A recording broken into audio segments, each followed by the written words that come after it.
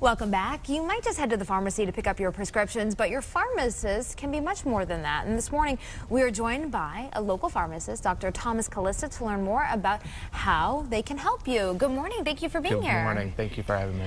So I know that I always bug my pharmacist with all sorts of questions, especially when buying even just over-the-counter drugs. What do you find to be the most common thing that people ask you about?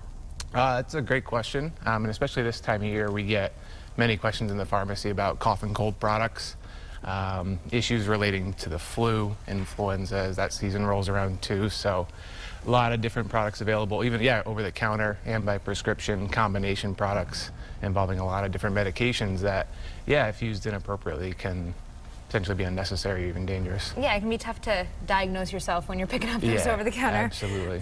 Drugs. So what things do people not ask you that you wish they would? What are you a source for? Well, first and foremost, proper dosing, actually. A lot of people think just because it's an over-the-counter medication, it's not potentially dangerous, that it's not a serious medication. But that is very true. There's a lot of combination products, so you might be getting medications that you're not even aware of in combination. So, we'd love more questions about proper dosing, timing of dosing, maximal daily doses, things to help making sure we're using the medications appropriately but also safely. And I know you're talking to me a little bit in the break about also helping folks who have chronic illnesses like diabetes. How do you become helpful in that regard? Well, absolutely. As being in the pharmacy where the medications are being dispensed, it's often a location where the connection between, the healthcare team, whether it's the pharmacist or their physician, nurses, and the patient themselves. We get a lot of interaction with our patients on a more regular basis than sometimes the physicians do. So it gives us an opportunity to identify areas we need to intervene earlier, facilitate that communication between the patient and their prescriber to help identify things and prevent issues from even becoming a problem.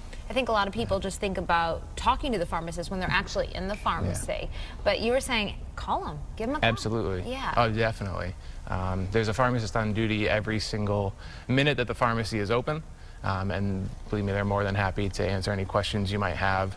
Would much rather have you, take that extra step of caution, call, double check, rather than doing something that might be inappropriate. Some great advice. Definitely. Thank you so much, Dr. Callista. Yes, thank you for having me. And for more information, you can always head to our website, WTNH.com. Just click on that on-air tab and pull it down to the Good Morning Connecticut Weekend section.